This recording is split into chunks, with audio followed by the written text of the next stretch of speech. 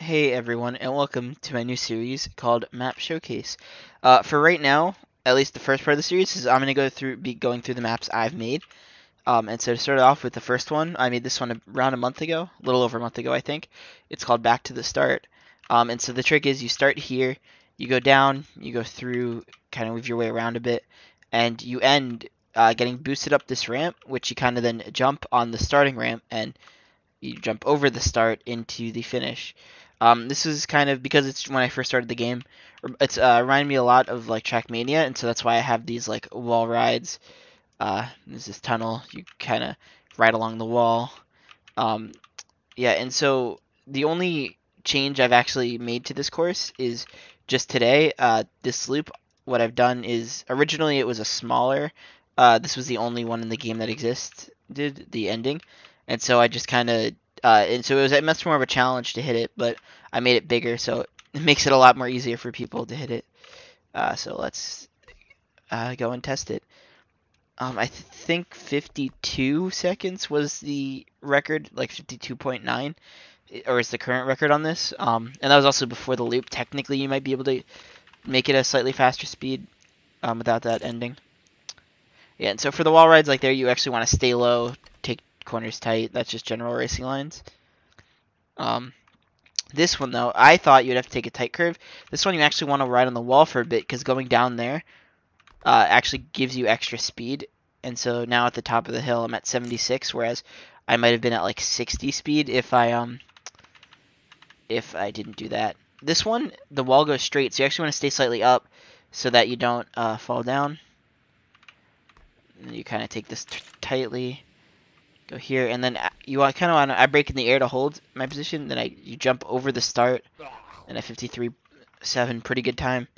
Usually I get like a 54, and then 52.9 I said was the record. Um, yeah, so yeah,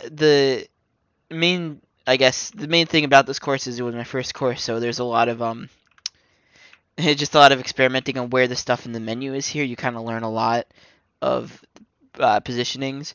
Um, so like an example is just this ramp would be under this tab, and then you got the different slopes, like that one would be there. Yep.